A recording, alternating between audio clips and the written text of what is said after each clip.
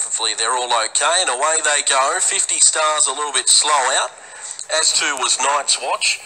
Cherry Tortoni away well. Going forward also is Crockett, and right up there Sir Dragonet. He's going to lead here, the Cox Plate winner.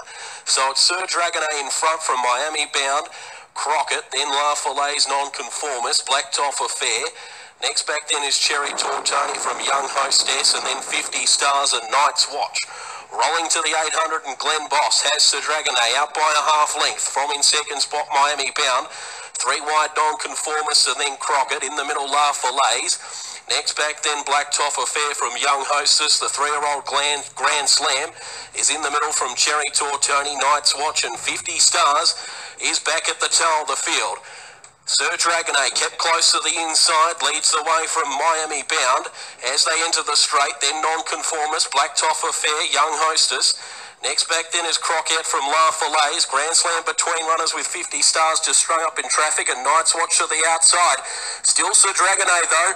Boss hasn't moved on him inside the 100. Leads from Nonconformist, then Night's Watch.